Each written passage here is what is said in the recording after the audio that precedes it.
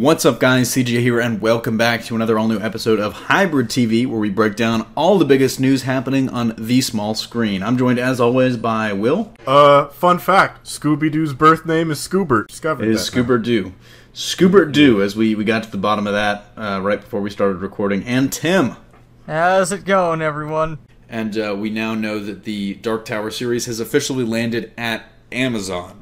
Now, guys, this is a little bit of like a weird time for streaming networks because we're like, I would say, maybe only a year removed from the idea, like the statement, streaming services might be the new future of television because Netflix and Amazon are only putting out quality shit. We're about a year removed from that statement being, I would say, more or less arguably true. Now, with Netflix's new strategy of, we're going to publish the bullshit, you know, just to get some more stuff on our platform. Like, you like bad movies, a Netflix subscription has never, meant more. Amazon, I think, still has a little bit of a better track record, but what do you guys think about this? I mean, this is, I personally think Amazon is a pretty good home for a property like Dark Tower, because I think, specifically, I think Netflix is kind of taking a back seat, in my opinion. I think Amazon is edged ahead. It depends on what you're looking for with it. Like, the main issue that Netflix has is just them constantly cycling stuff out. Because otherwise they would just like have a definitive edge of just go there to watch anything, and then you have the bonus stuff, and then Amazon you have to pay for like the movies that you get on Netflix. Yeah, and at the same time for the Dark Tower, are they keeping with that idea that they had where they're having Idris Elba and the kid returning for the show? So that was originally the idea, and like as far as we know, even after the movie came out, Idris was attached. Idris and the kid were still involved, and I kind of like rolled my eyes and laughed and said, "Sure, okay, exactly. Can they afford all right, them? Idris, if this is what you want to do." Yeah. But Stephen King wedding's actually gonna be expensive, man. He probably will. Stephen King claimed that it was going to be a reboot. The TV series would reboot the movie. If you'll remember, Stephen was not a fan of the movie, obviously. Though that isn't really saying that much, as he also wasn't a fan of the original Shining movie. I mean, yeah. He's not a fan, so he made his own. Exactly. I mean, so he claimed that it was 100% because they aimed at a too young an audience. He was like, they went into this thinking it's going to be like PG-13 max, and I'll agree. Like that was for. And I haven't read the books. I only know kind of the research that I did for the videos that we were doing on the movie last year, and it's got a good dose of horror in there. It's gritty. It's I would say arguably like one of the less scary King books, but there's still some fucked up shit in there, and that really did not come through in the movie at all. The movie kind of felt watered down. It was like making it. It was almost, and I agree with his basic premise, that they went into the movie trying to make it like PG-13, make it so that, he claimed it was like, we want to get people from the ages of 12 to 35. And I was like, okay, I get that. What's funny is Idris Elba, at least from what we know, as of December, Idris was still attached to the TV show. Somebody asked him, I think Screen Crush asked him, hey, yeah. How does, what do you think about Stephen King saying it's going to be a reboot? Are you officially gone? He was like, I don't know. If that's true, I'm the last to know about it. I was like, shit, all right. So, kind of sounds like Idris is still attached. They probably want to keep him around for name recognition. Well, of course. I would think the kid alone is not going to do it. It'll work. Yeah, of course. Oh, the kid was what I don't think the kid's sticking around. I mean, hey, I don't know what his options are. I don't know if that movie got him a lot of calls. I'm just saying, I don't want to be mean. I really don't know. It wasn't even bad. I think it's just the movie kind of sucked. Yeah. Oh, well.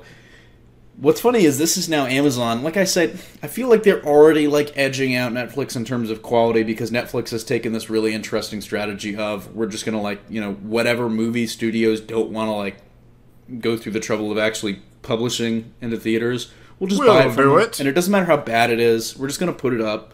And we're going to talk about that at the end of this show. Amazon is consistently building high quality, premier. They're getting a lot of titles, and they have a lot of good shows out already.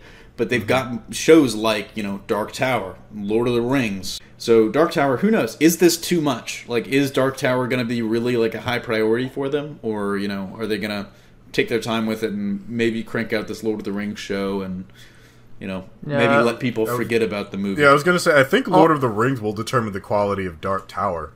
Maybe. Like, my thing with Dark Tower is that the reason why it's still sticking around is just because, for whatever reason, in the last few years, Stephen King became hot again. Oh, yeah. So, I think that they want to get it out sooner rather than later before the wave crashes down again. So, what's really interesting? Speaking of Stephen King just having the hot hand, just printing money right now, everybody decides that, hey, we love his catalog. He's written hundreds of stuff. No, he has the sauce. He's got the sauce. Stephen King is the sauced sauce. Up now.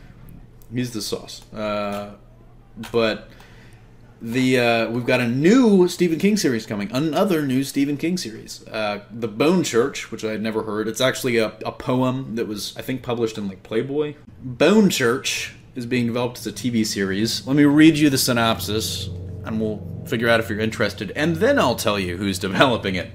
All right. Bone Church is a narrative poem that King wrote in the 1960s. He later revised it, and the poem was published as part of a King anthology, The Bazaar of Bad Dreams.